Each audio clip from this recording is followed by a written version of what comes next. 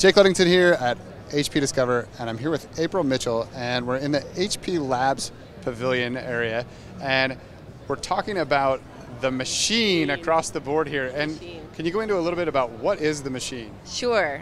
With the machine, we're really looking to change at HP Labs, invent the new era of computing. You know, if we stop considering how computing's worked over the last 60 years and say, how do we want to reinvent it from the ground up, that's the project that we're undergoing here to talk about the machine. So there's three key pieces where we're looking to innovate.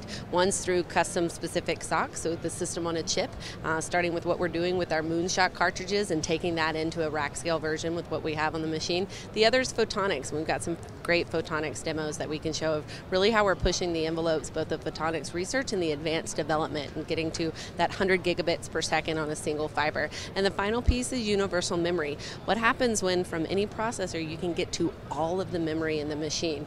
That really changes how we can do programming, how we would do programming if we would do it that way at the beginning. Instead of having to wait for that delay and head out to memory that's somewhere stored on disk, it's right there, it's byte addressable, and I can get to it quickly. All right, so when we're standing in front of a demo about extreme similarity, Yes. And what is extreme similarity, and why is the machine well suited to deal with it?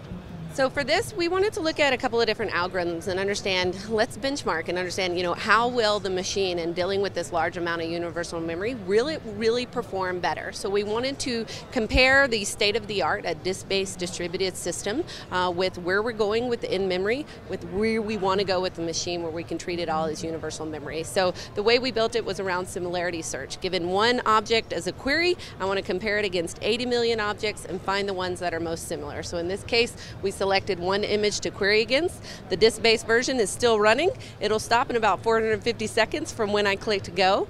The in-memory version returned in about a little over a second, 1.3 seconds. The universal memory, we're around 100 milliseconds. Now what you got to understand, all three of these running on the same machines, have the same amount of processor power, have the same amount of memory, it's just how we're treating the memory different.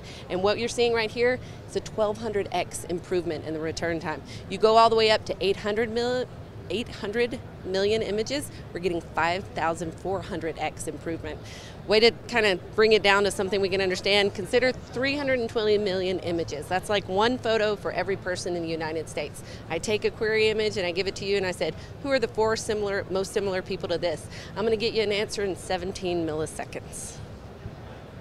That's fast. It changes things. That's pretty fast. So that's an application for something like that with photo search. Yeah. What are some other kinds of applications you could imagine? So much more beyond just images. Let's think about genomes. We're moving to this edge where we can now sequence a genome close to several hours. If we have one of those for every person, think about how we can do cohort analysis. So now I'm able to come in and it really changes the immediacy of things, how interactive systems that we're working with are. It could change the way that we interact with healthcare, give the information to our doctors when they need it, not a week later after all of the results come back when they have to do the comparisons. This could work across many different domains, security, healthcare. We're just kind of pushing the envelope, but really what we want to focus on here is the scale, and I think we've proved we're at a good start. Yeah, certainly 17 milliseconds to return something out of 80 million assets is pretty impressive.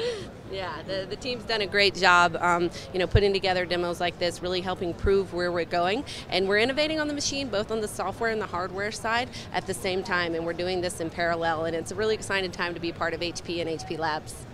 All right, well, thanks, April. Thanks, Jake.